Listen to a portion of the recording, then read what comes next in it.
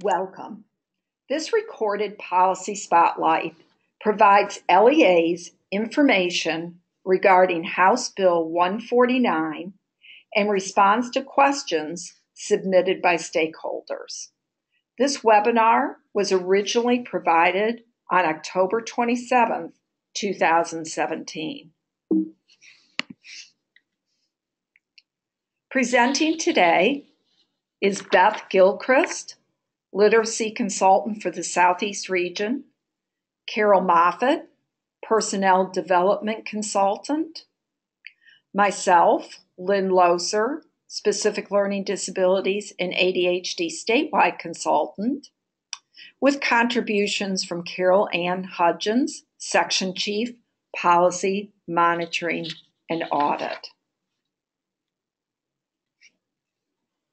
This technical assistance webinar is intended to provide LEAs information regarding House Bill 149, Session Law 2017-127, an act to require the State Board of Education and local boards of education to develop tools to ensure identification of students with dyslexia and dyscalculia.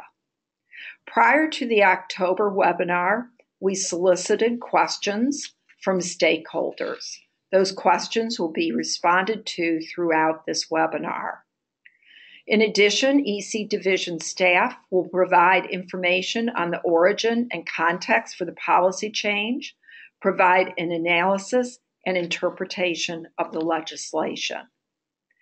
This recording, PowerPoint slides, and facilitator notes will be posted on the EC Division website, as well as written responses to the questions received. Origin and context. The legislation was initiated through a grassroots movement driven by families and other interested stakeholders concerned with the limited access to educational interventions for dyslexia and other language-based learning disabilities. The mission is to raise dyslexia awareness, empower families, and inform policymakers. A link to the legislation is provided on this slide. We'll begin by providing a broad overview of the requirements of the legislation.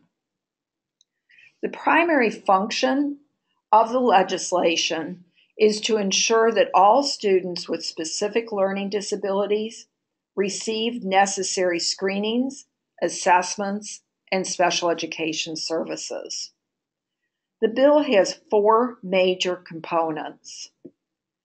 The first requirement is for the definition of dyslexia to be included in North Carolina policies governing services for children with disabilities. The definition within the legislation was presented and approved at the August 2017 meeting of the State Board of Education and added to policies governing services for children with disabilities. For further information, see the memo from the Exceptional Children Division dated August 16, 2017.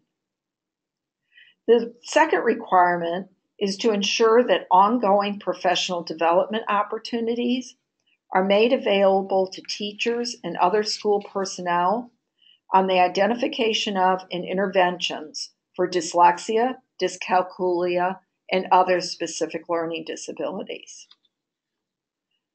The third requirement is that the State Board of Education develop and make available information electronically to parents, educators, and other concerned groups that provides data concerning characteristics of children with dyslexia, educational methodologies, screenings, and information on what is available to support the work with children. Finally, the fourth requirement requires that local boards of education review the diagnostic tools and screening instruments used for dyslexia, dyscalculia, or other specific learning disabilities to ensure that they are age appropriate and effective, and determine if additional tools are needed. We will now examine each of these areas in further detail. First, let's take a look at the definition of dyslexia that was added to North Carolina policies governing services for children with disabilities. I'll give you a minute to review this definition.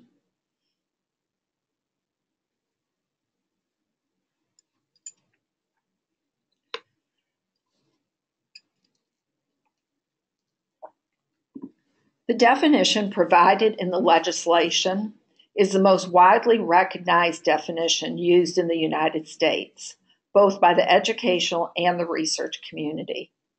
This definition was adopted by the Board of the International Dyslexia Association in 2002 and is also used by the National Institutes of Child Health and Human Development. We've included this definition in the dyslexia topic brief, and we take time to unpack the components of this definition within the deep dive into dyslexia professional development. It's important to note that dyslexia has been included as a subtype of a specific learning disability in the Individuals with Disabilities Education Act, or IDEA, since 1975. The inclusion of the definition within policy does not create a new category of eligibility, but simply defines one of the subtypes of a learning disability. Within the definition, we find that dyslexia is a language-based learning disability, characterized by difficulties with word recognition, poor spelling, and decoding, and is directly influenced by a core deficit in the phonological component of language. In other words, difficulty processing the sounds of spoken and written language. Dyslexia is unexpected. It's not a generalized developmental delay or disability.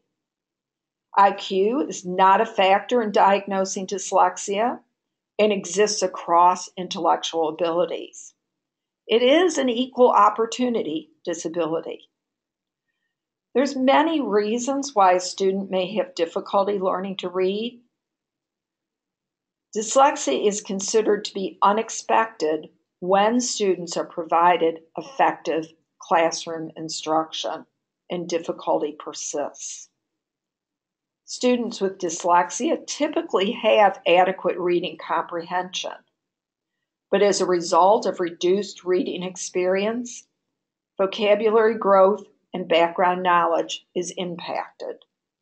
As a result, students with dyslexia may develop difficulty with reading comprehension. Ongoing professional development opportunities. North Carolina has been a leader in the provision of professional development for students with persistent reading difficulties.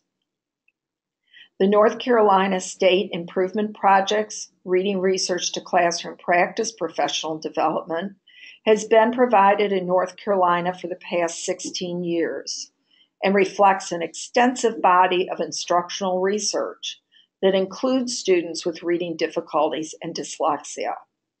The principles of reading instruction gleaned from the research and reflected in the training includes the use of direct, explicit, and systematic instructional strategies and techniques. The deep dive into dyslexia professional development was developed in collaboration with Nancy Hennessy, past president of the International Dyslexia Association and director of academic and professional practices at the AIM Institute. What Works, supporting students with word-level written expression difficulties, was developed by consultants in the Exceptional Children Division and is available for delivery statewide through the Exceptional Children Division request process. Professional development for students who have a learning disability in the area of math is currently in development for statewide dissemination. Electronic information for parents, educators, and others.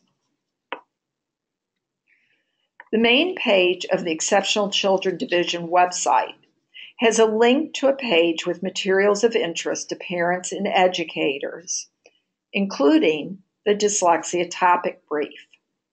This document provides information regarding the evaluation, identification, and instruction of students with dyslexia within the school setting in a myths and facts format. This is also available in Spanish. The Dyslexia Guidance Letter from the U.S. Department of Education clarifies that there is nothing in the IDEA that would prohibit the use of the terms dyslexia, dyscalculia, and dysgraphia in IDEA evaluation, eligibility determinations, or IEP documents. This page also includes dyslexia fact sheets from the IDA. The Exceptional Children Division is partnering with the Exceptional Children Assistance Center to develop additional electronically accessible materials. Local boards of education shall review diagnostic tools and screening instruments. Let's begin by examining requirements within North Carolina policies governing services for children with disabilities, which includes a definition of screening. This definition includes universal screening that is conducted with all students to identify students at risk of future academic, behavioral, or emotional difficulties. A comprehensive evaluation is conducted for students who are suspected of having a disability. The IEP team determines the assessments needed as part of a comprehensive evaluation. An important function of this evaluation is to provide diagnostic information that supports the design and delivery of specially designed instruction that can be focused on the sets of skills that will increase overall academic or behavioral competency, so the student can realize the greatest gains in achievement. When the SLD policy becomes effective in 2020, diagnostic assessments as a component of a comprehensive evaluation will be required. As an example, for the area of dyslexia, diagnostic assessments would include tests of phonological awareness, including advanced phonemic awareness tasks such as segmenting, blending, and manipulation of phonemes, decoding assessments for word identification, spelling inventories, and fluency assessments. The data obtained from diagnostic assessments can help determine underlying causes to determine the instructional focus and to inform decisions about how to adapt and individualize interventions. Questions that should be answered when completed include, does the student have phonological awareness skills at the word, syllable, and sound or phoneme level? Can they isolate, segment, blend, substitute, add, delete, and manipulate sounds and words? What phonetic skills have they mastered, and which ones are underdeveloped? Does the student know the 6 syllable types, and can they apply them to decoding unknown and multisyllabic words? Does the student know and use morphological patterns? How is the student's automatic word reading? At what level can they read with accuracy and automaticity?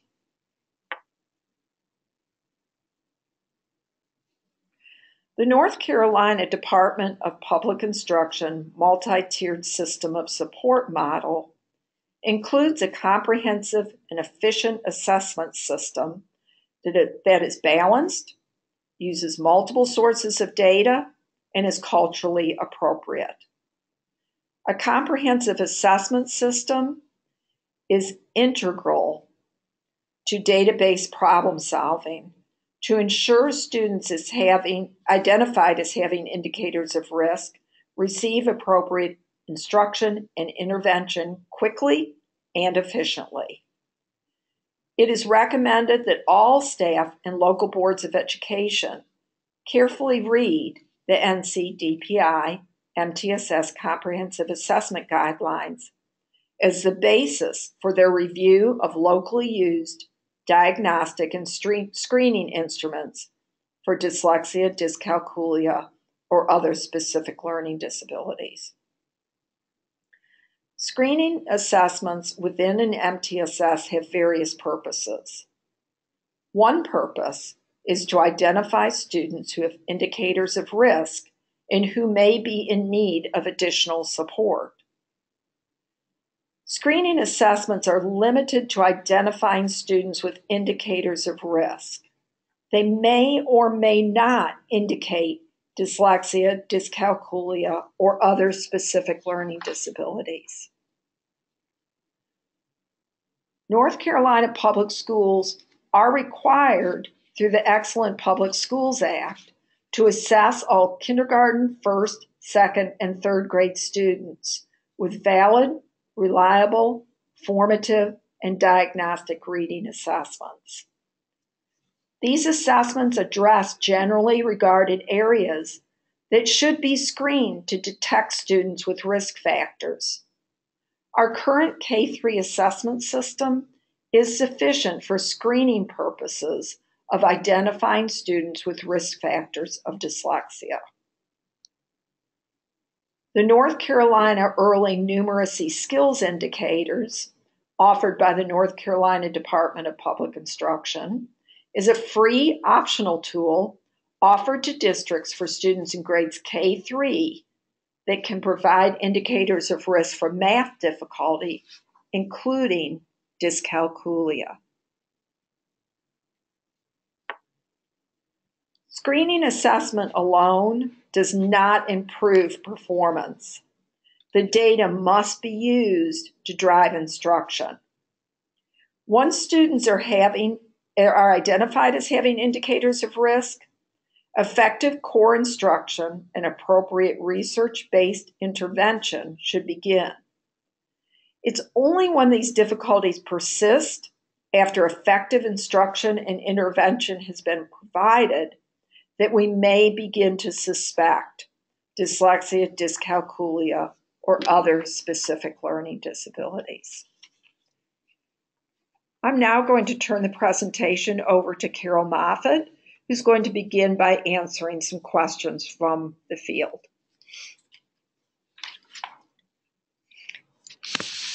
All right, so the first question that we had from the field was, how does dyslexia and dyscalculia get paired for this legislation? You heard Lynn mention that parents had proposed legislation to Representative Deborah Conrad. These parents used the legislation from West Virginia as a model for North Carolina's legislation. West Virginia's legislation was HB 4608, and it includes dyscalculia as well as dyslexia. Also, there are similarities between dyslexia and dyscalculia. Both come from issues with foundational skills, and both are alternative terms for specific learning disabilities. For both, diagnostic assessments are used to allow instruction and interventions to be focused on specific target skill and sets of skills to increase the academic or behavioral competencies. While students with dyslexia and dyscalculia may have additional challenges with comprehension and math problem solving, These are usually the direct result of underlying difficulties with foundational skills. Our next question. Will you define dyscalculia so that we are all working from the same definition in the same way that we are for dyslexia? Dyscalculia is not as researched as dyslexia. At this point, a universal definition does not exist. For our purposes, we are considering a student who may be considered as having dyscalculia to be a student who has not responded to a validated core instruction in math. Students with dyscalculia characteristics may qualify as a student with a learning disability under the area of math calculation and/or mathematics problem solving.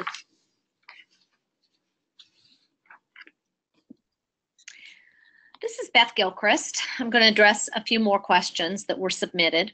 The first being, why was orthographic processing not included in the definition of dyslexia? The primary issue for dyslexia resides in phonological processing. Dyslexia is primarily a disorder of language and word retrieval. It is not a vocabulary or knowledge-based deficit. It is a sound or phonological encoding difficulty. Orthographic processing is enabled by phonemic awareness and grapheme phoneme knowledge, which are the primary need areas for a person with dyslexia. A student has to connect the letters and letter strings to the sounds of spoken language. They must be aware that spoken words can be pulled apart into the elemental particles of speech. A common misconception is that it is a visual, seeing letters backwards issue. In order to form connections and retain words in memory, readers must have phonemic awareness, the ability to focus on and manipulate phonemes in speech, and grapheme phoneme correspondences of the writing system. Application of these strategies will develop the orthographic mapping to retain the word's spellings, pronunciations, and meanings in memory. Problems with phonemic awareness are the hallmark of dyslexia. The definition of dyslexia in HB 149 and added to policies governing services for children with disabilities was developed through a collaborative effort of the International Dyslexia Association and the National Institute of Child Health and Human Development, and adopted by the IDA Board of Directors in 2002. Although orthographic processing is not directly referenced in the definition, the portion of the definition that states it is characterized by difficulties with accurate and/or fluent word recognition and by poor spelling and decoding abilities refers to orthographic processing and its impact on automatic word recognition, fluency, and spelling. The next question, does screening mean universal screening of all students or just screening of students demonstrating challenges? Item A within North Carolina policies governing services for children with disability refers to the universal screening system that is conducted with all students within a multi-tiered system of support. Districts and schools should consider the needs of the student population alongside the efficacy of direct academic skills screening of all students when developing their universal screening system. Current research indicates that historical data, along with other risk factors associated with dropout, be analyzed for all students on an ongoing basis and should be included in a universal screening system in middle and high schools. For additional information on universal screening systems, we refer you to the MTSS assessment guidelines and your MTSS regional consultant.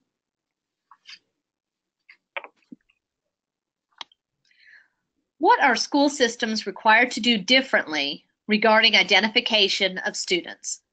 Should specific statements of dyslexia, dyscalculia, and or other types of learning disabilities be included in reports and forms? Or do we continue to use SLD identification education only. It is important to understand that students with dyslexia will continue to be found eligible as a student with a specific learning disability under IDEA. Dyslexia is not a new area of eligibility.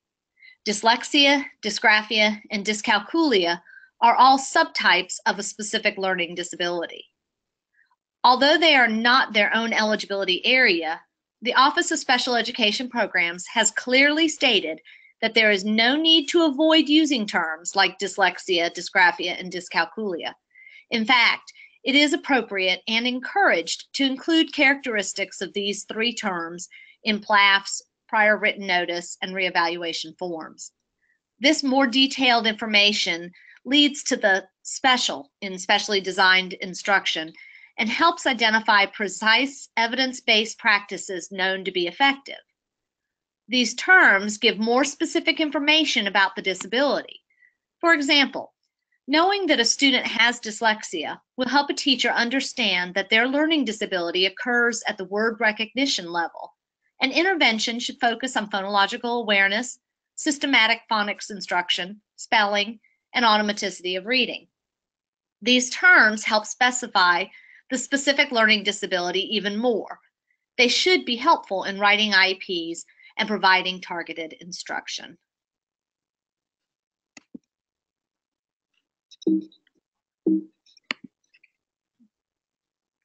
How will this impact eligibility decisions since dyslexia and dyscalculia are not specific areas under NC eligibility for a SLD at this time? Will this change? This will not impact eligibility decisions. Dyslexia falls under specific learning disability and has been included in the definition of specific learning disabilities since 1975. It is not its own eligibility category. Within the 8 areas of a learning disability, a student with dyslexia will typically present with primary weaknesses in basic reading skills and/or reading fluency, and may show secondary consequences in reading comprehension. Written expression may also be impacted due to weaknesses with spelling and writing fluency.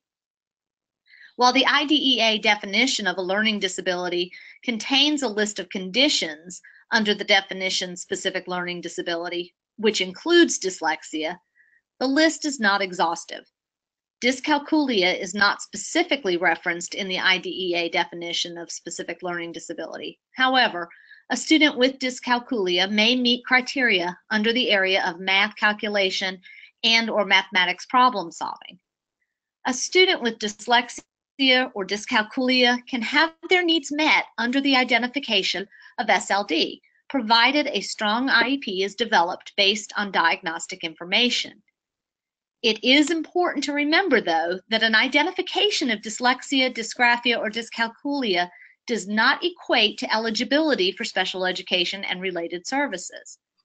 In addition to an identification of a disability, it must be documented that the student experiences adverse effects as a result of the disability and requires special education services.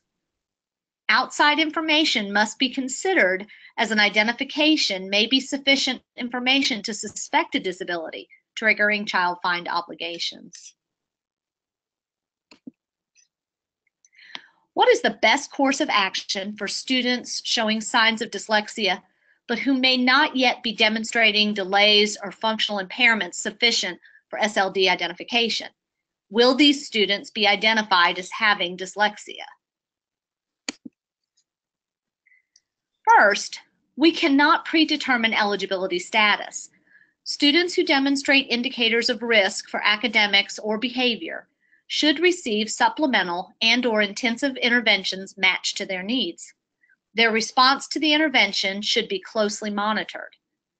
If at any time a suspicion of a disability exists, then the IEP team must meet to consider the available evidence and determine if a comprehensive evaluation is warranted. The best course of action for a student who does not meet the eligibility requirements but shows skill deficits similar to a student with dyslexia would be strong core instruction, particularly in the areas of phonological awareness, phonics, spelling, and automaticity. Within an MTSS framework, students at risk for poor learning outcomes, including those who may have dyslexia, dyscalculia, or dysgraphia, should be provided with evidence-based interventions, frequent progress monitoring, and adjustment of the intensity and nature of those interventions depending on the student's success or lack thereof.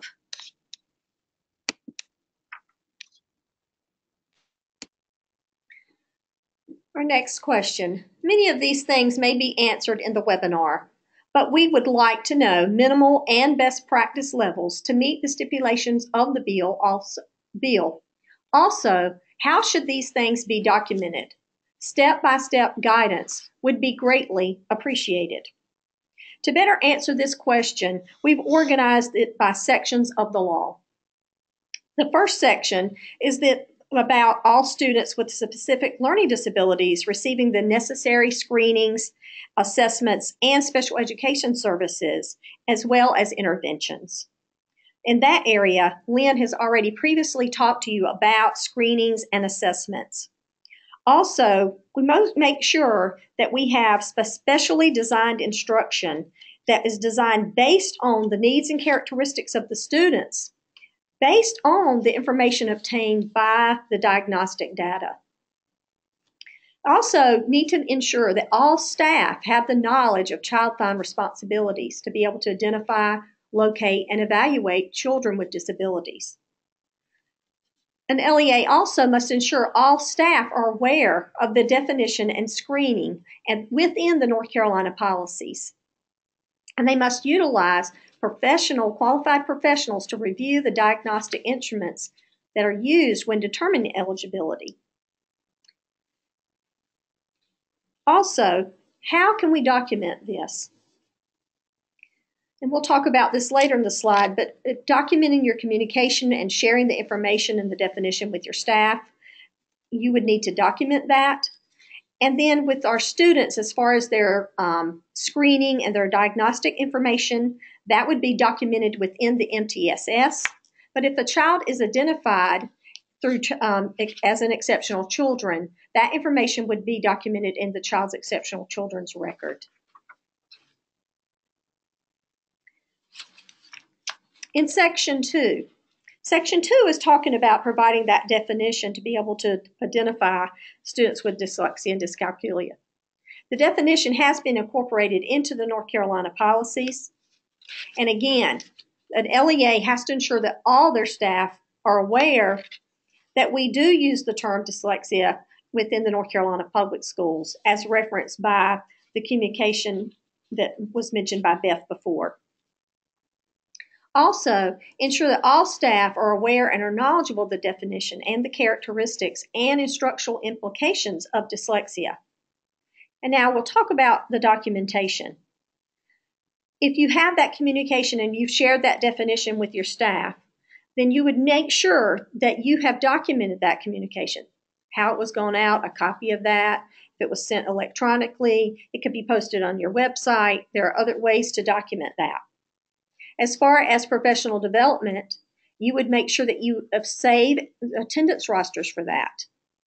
And then also post those resources again on your website. We have to remember, though, that everyone is responsible for providing appropriate instruction, whether a student with dyslexia is an identified student or not. So you would want to make sure that all of your staff are aware of these bulleted items. In Section 3, that is referencing the ongoing professional development on identification and intervention strategies. So, in that case, we're talking about the state board has to, and the Exceptional Children's Division provides professional development. And we've already shown those on a slide with visuals of those different professional developments. And we've also we have the one on dyscalculia that is in process of being developed. But we have to ensure as an LEA, you have to ensure that you are given opportunities for your staff to attend that professional development that is offered through the Exceptional Children's Division. Or if your LEA has developed capacity to provide that training, then they could attend in your LEA. As a best practice, an LEA should provide those opportunities for teachers and other personnel who were involved in the screening and evaluation to be able to attend those professional developments. You can see them on your screen. It's reading research to classroom practice, a deep dive into dyslexia, the science of reading and expert teaching, what works for teaching students with word-level word expression difficulties, and foundations of math.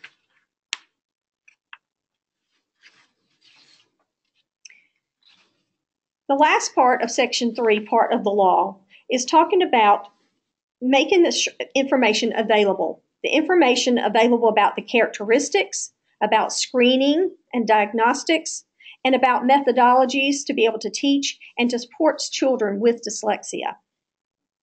How can your LEA address that? Information is made available electronically to parents, educators, and other concerned parents. As was referenced before, the North Carolina Division of DPI and Exceptional Children Division has a link to resources for dyslexia and dyscalculia on our Exceptional Children's website. Ensure that all of your staff are aware of the dyslexic topic brief, and a link to this document should be posted to your website.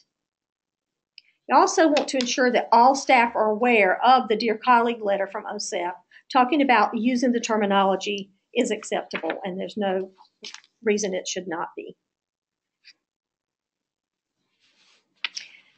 In the last section of this law, it is talking about local boards of education and how they need to review diagnostic tools and screening instruments. And they need to determine if they are age appropriate, if they are effective, and if additional diagnostic and screening tools are needed.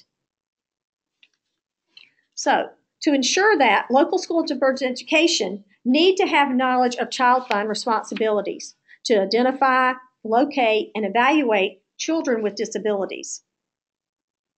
They also need to ensure that local boards are aware of the definition of screening within the North Carolina policies. Also, local boards of education may or may not have individuals on their teams that have the knowledge of the diagnostic and screening tools used for dyslexia, dyscalculia, or other specific learning disabilities. And we know from the law that I just quoted to you, is they have to review those and determine if they're age appropriate and effective, and if other additional tools are needed. So if they do not have those professionals on their team that have the knowledge base for that, they would need, best practice would be for them to enlist experts from within their LEA that could assist them in meeting this requirement of the law. Additionally, how could you document that? Well, how you could document the local board's decisions and their review of the screening and diagnostic tools would be, one way would be in their local board minutes. That would document that. Also, the local board would want to read the MTSS Comprehensive Assessment Guide that has been mentioned before, and if they have any questions, to contact their district or regional MTSS consultant.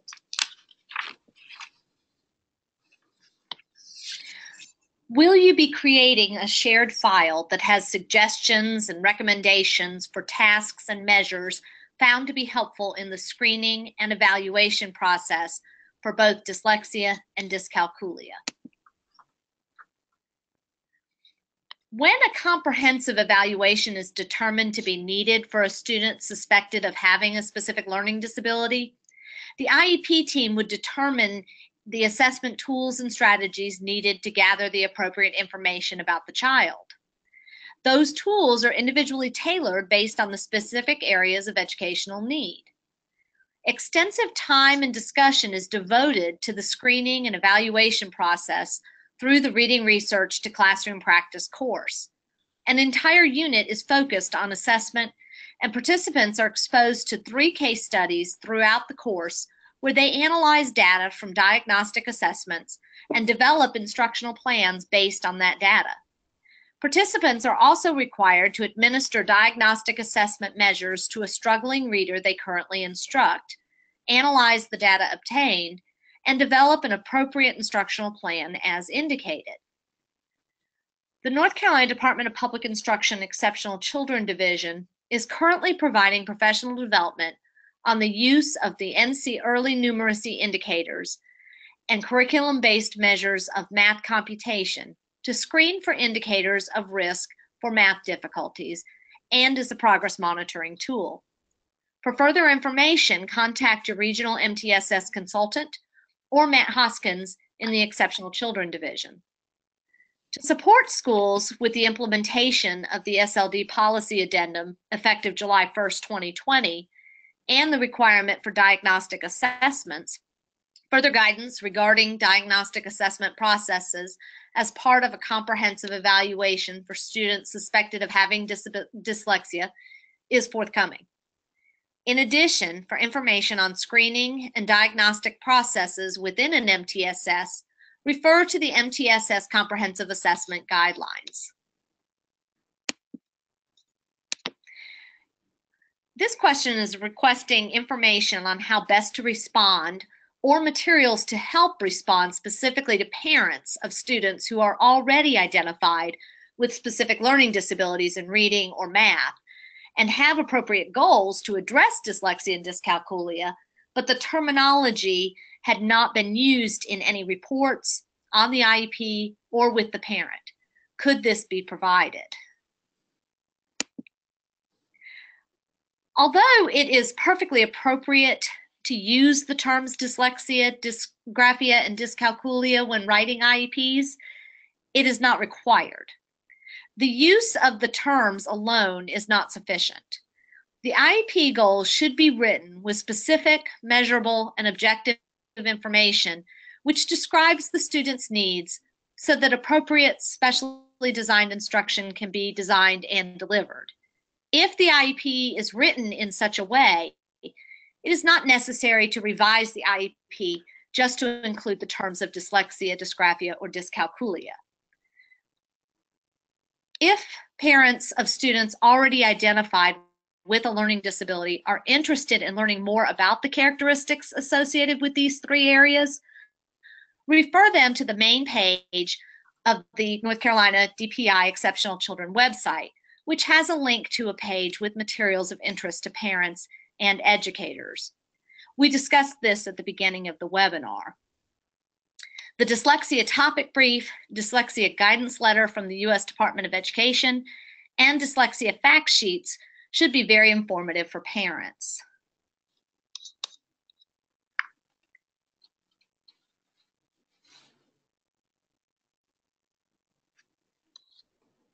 The next question was, what is the status of the work for dysgraphia? A one-day professional learning course developed by the Exceptional Children Division called Addressing Word-Level Written Expression Difficulties Within an MTSS Framework is now available. LEAs in need of this professional development can submit a request form to DPI if the area is not directly addressed in their LEA self-assessment, but a need is identified. Thank you. This closes out our webinar.